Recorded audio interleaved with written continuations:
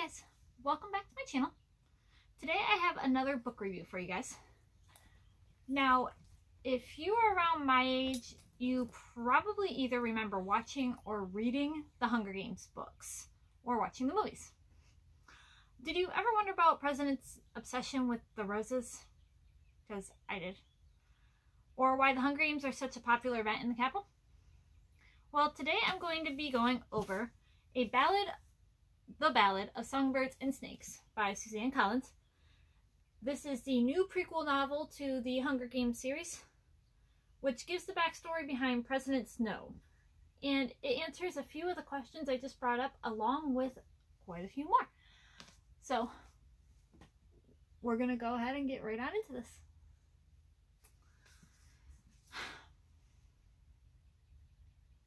Ambition will fuel him, competition will drive him, but power has its price.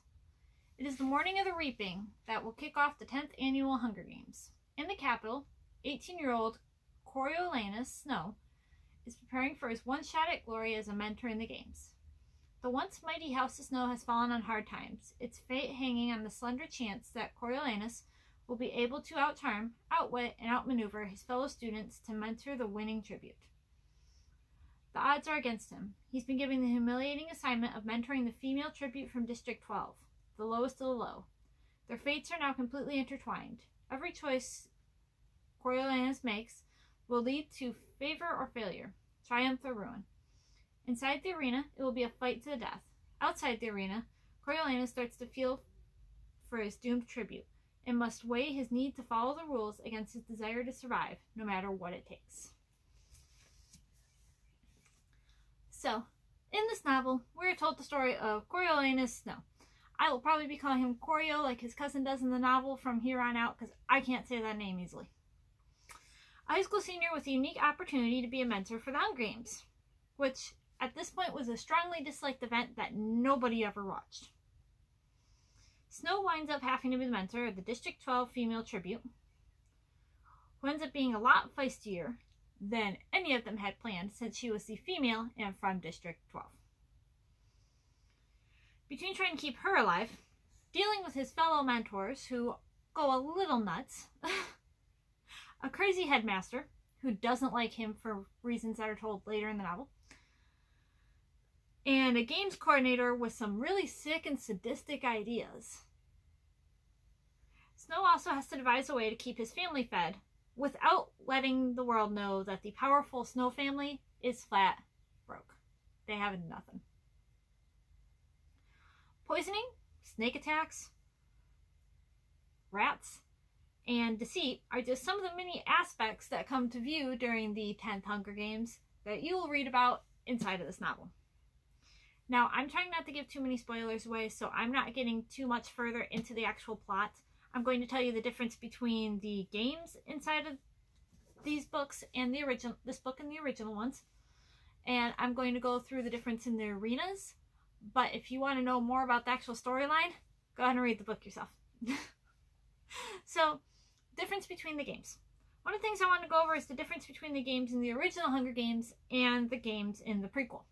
To start with, you should know that The Ballad of Songbirds and Snakes is based during the 10th Hunger Games, as it says on the inside of the book, before a lot of the rules were in place. One of the big differences is how the tributes were treated.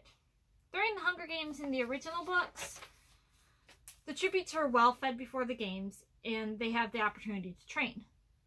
In the 10th Hunger Games, the tributes were kept in cages in the zoo so that they could be stared at by capital citizens. They were hardly ever fed. And the 10th Hunger Games were also the first ones to have mentors. At this point, they were not surviving tributes. They were high school students who were recruited to try and get more viewers because nobody wanted to watch the games and they wanted to make it a very popular thing to do.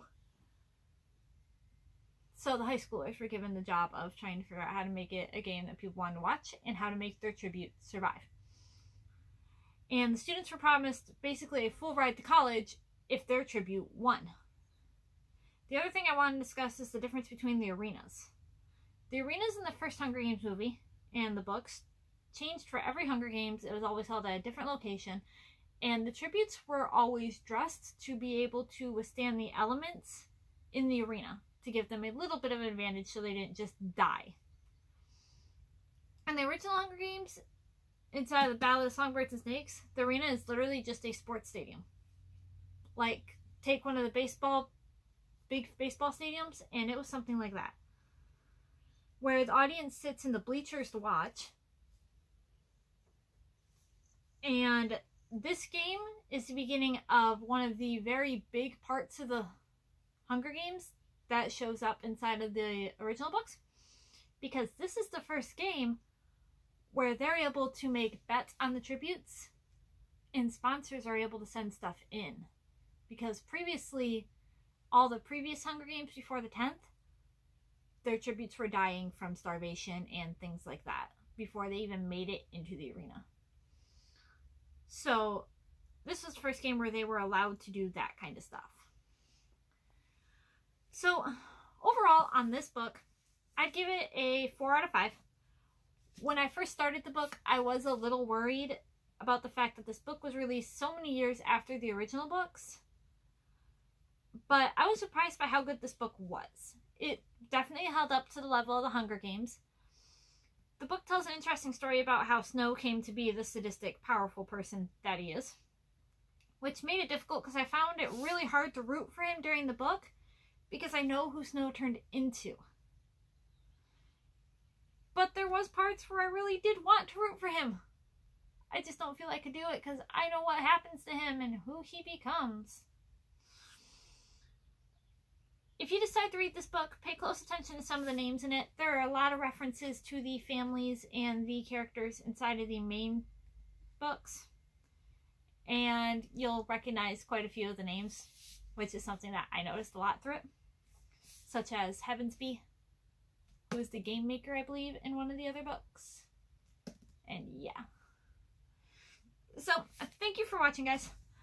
As I said, I try not to put too many spoilers in, which hopefully that worked out. There is still a lot to be read in this book.